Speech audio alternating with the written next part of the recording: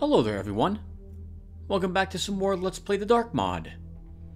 In the previous episode, we had continued snowed in. Our protagonist, or antagonist, Corbin, has found himself drawn into the magical bag that Mr. Bellero was having guarded. It's a bag of holding of some sort, and we got sucked into it when we touched it, or when we looked inside of it, or something of the sort. We need to figure out how to get out of here, though it doesn't look like it'll be too tough, because one of the drawstrings dropped inside. But there must be some stuff in here we can put to better use than Mr. Bolero could. We still have that snowman to also put together.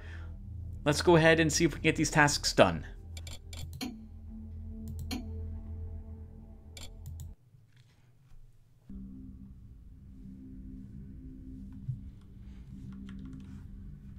Okay, well, there's nothing inside the flagon of spiced ale he has. Let's see if we can get down there and check amongst the coins.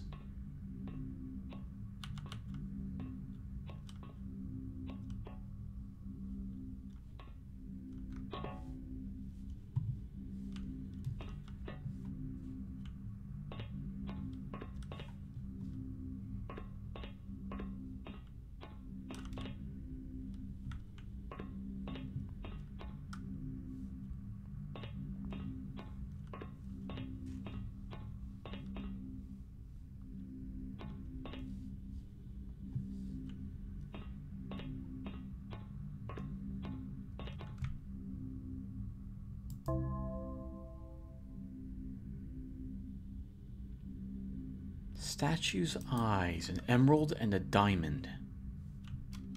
But not added to our loot. I suppose that's a hint as to how we're supposed to use them. I wish.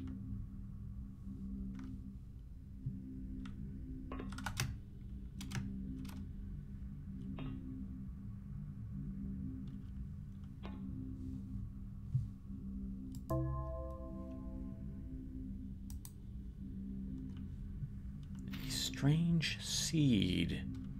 Looks like it was trying to grow in here.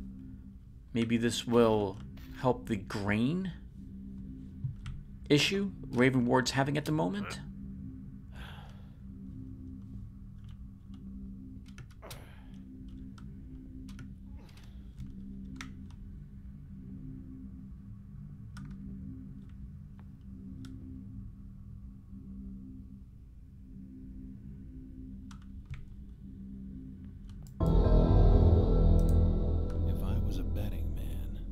Say these items don't belong here.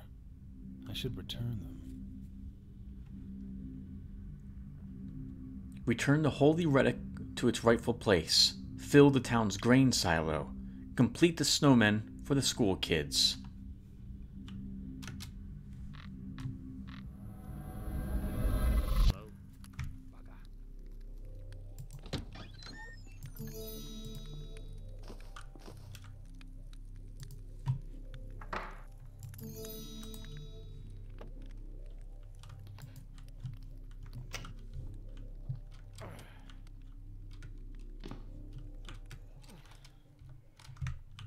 That's interesting. I had thought Mr. Bello might be actually a good guy, kind of like a Santa Claus come to help the town. He apparently, however, is dealing with all the ill-gotten gains, or some of them, I suppose, from the town, purchasing the holy relic from the thugs. Unless he was intending to give it back.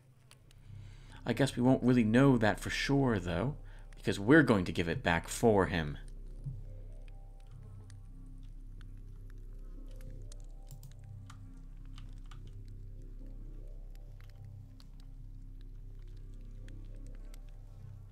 Let's wait here for that one guard to come back inside, and then we'll sneak out.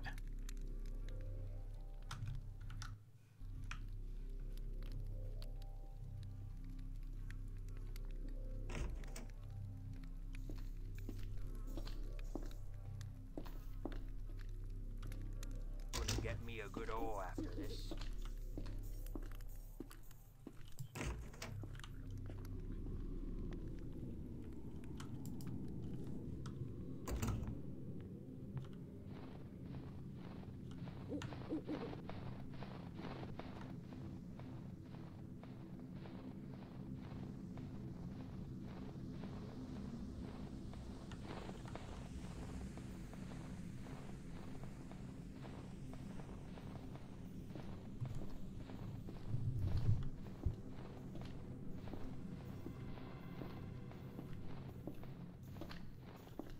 That's an odd noise.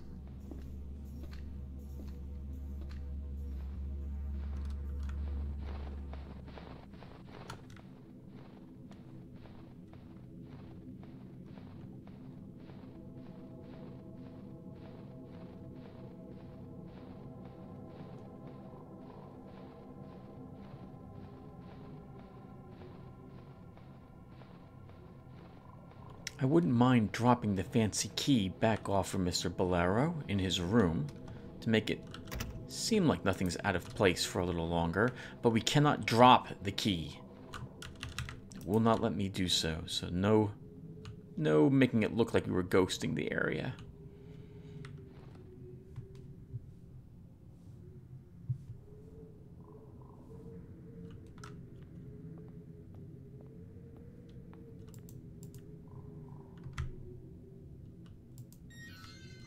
Oh, come on, game.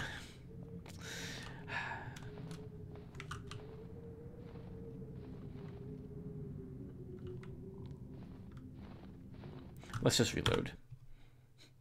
We would have been absolutely fine had the game let me target the gate.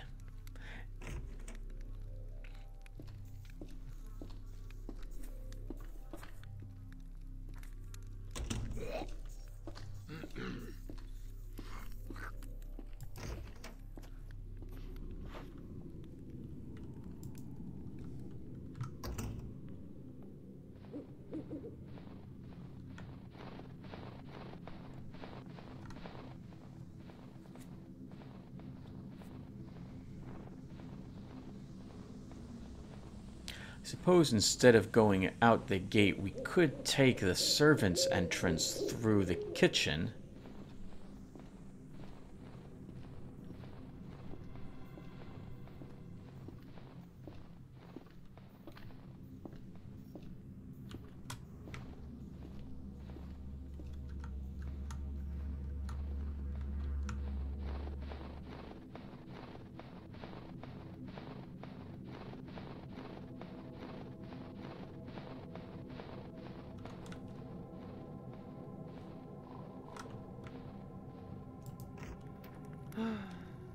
Gotta be ready.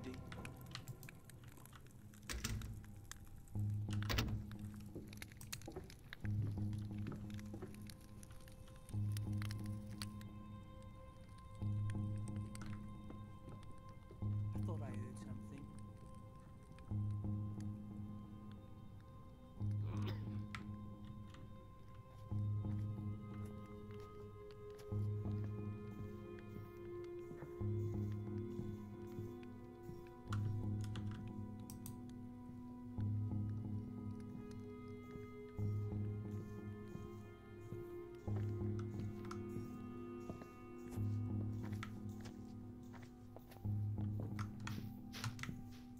That's an odd noise.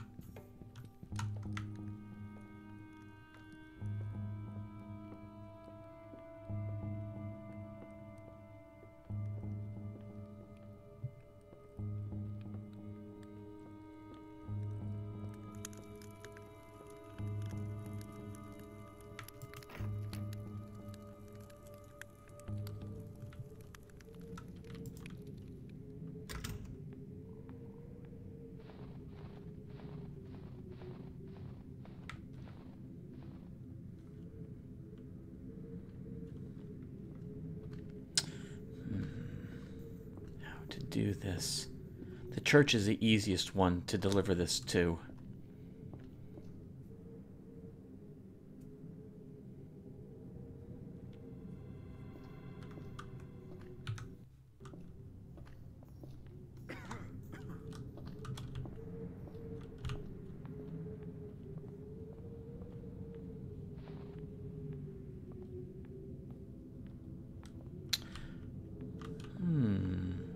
You know what? the easiest to do. But I think we'll go back in the sewer system. Get back to the pumping station and come out near the schoolhouse.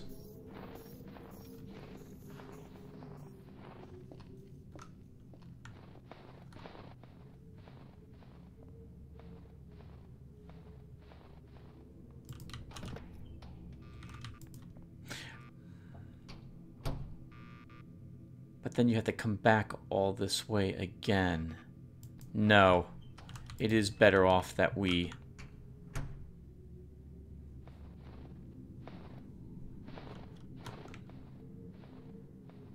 It's better off if we go to the church first.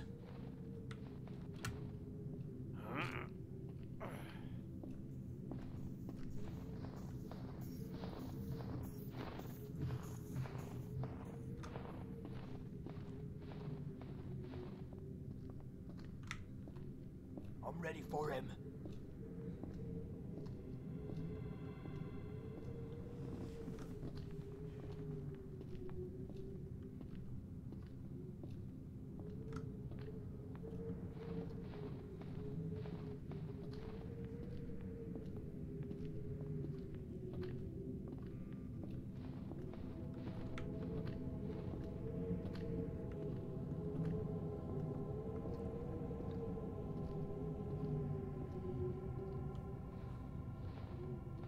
I wonder why some of the items were shrunk in the bag, but others were not.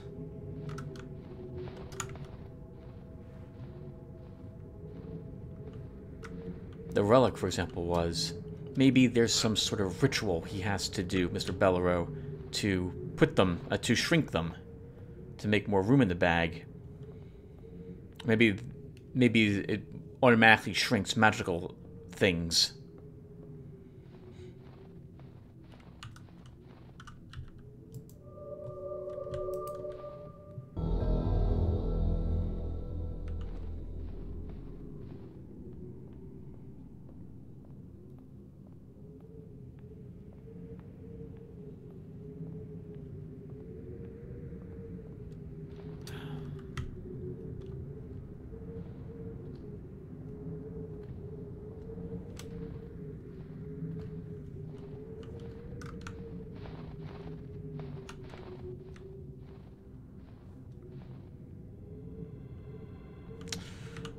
I think this is going to go well, Tim. Go back the other way. Sneaking in front of those guards, it's going to go very poorly for me.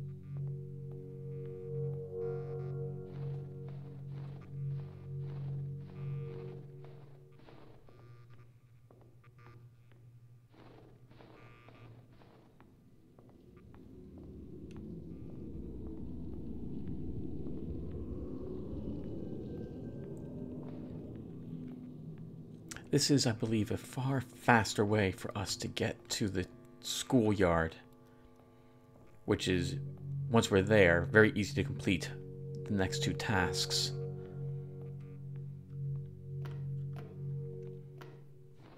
Then we'll double back this way to come out where we just entered the sewer system and make our way back upstairs through the area the thief is currently burglarizing, to get to the rooftops, to drop back down by our room for the evening.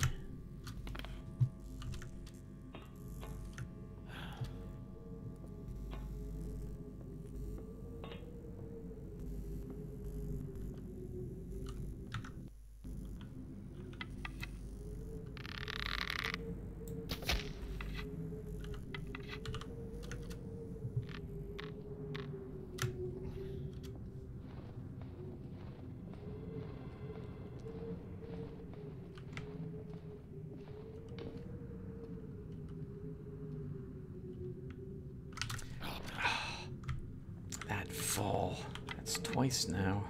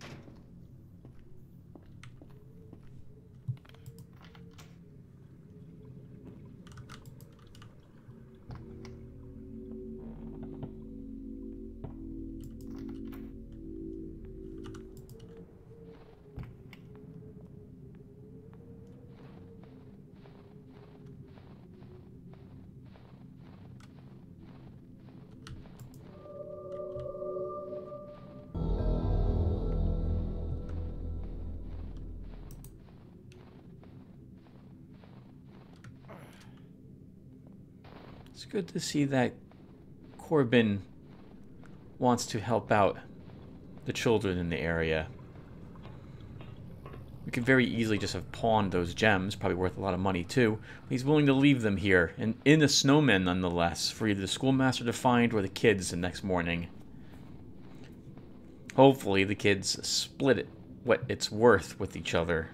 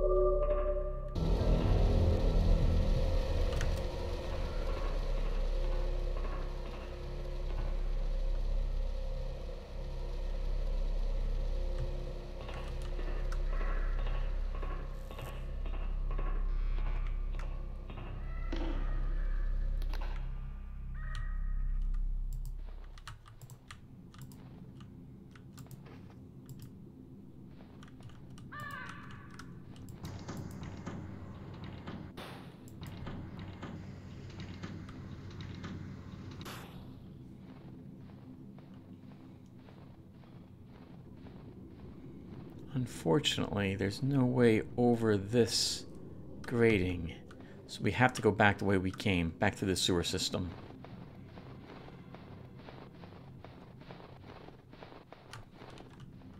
That's all of our tasks done, except for the missing letter for our neighbor.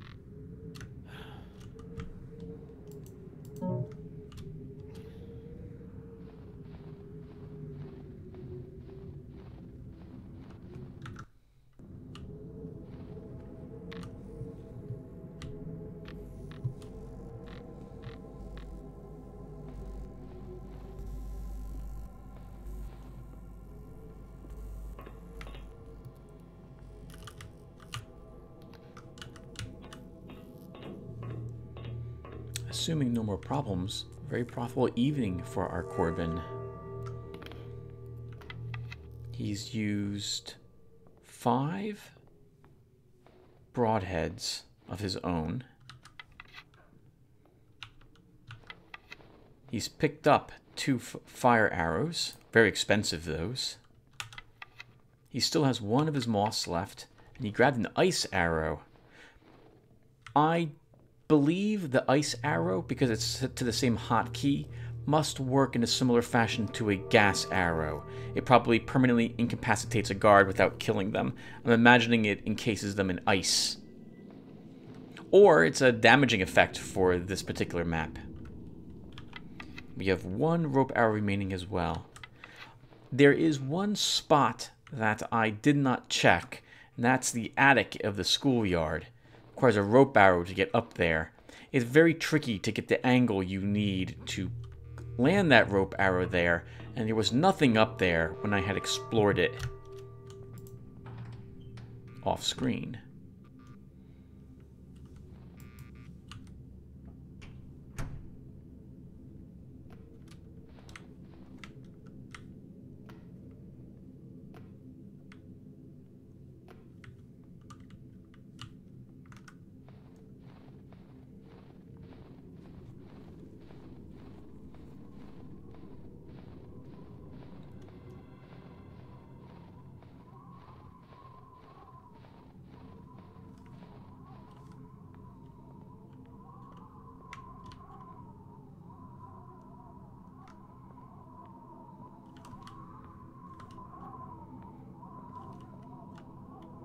You know, I'm just not going to chance it.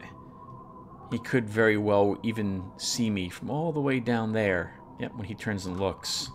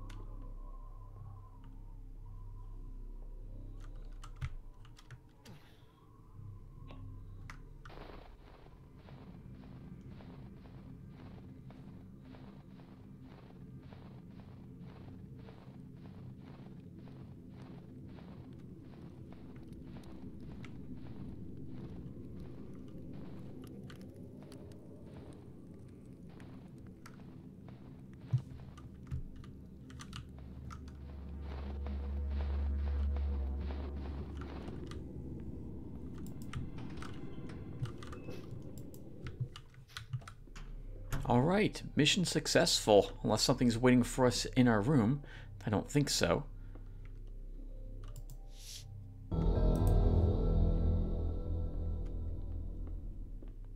And we didn't kill anyone. And we didn't knock anyone out either, I think? Yeah, no one knocked out. No one got injured tonight. Well, except the spiders.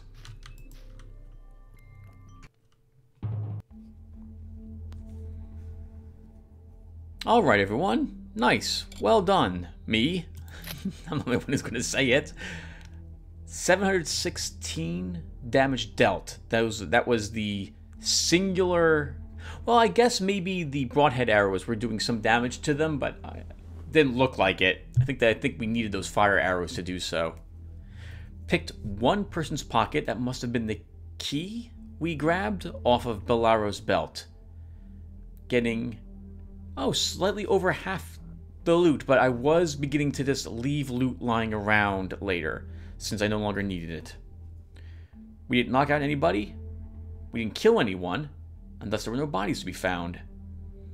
7 searches. It's the sightings is the only thing I really care about. Only seen for 3 seconds. Stealth score of 46. Okay. I'm gonna go with anything below 100 for stealth, with challenging AI for vision and hearing is darn good, I think, in my opinion.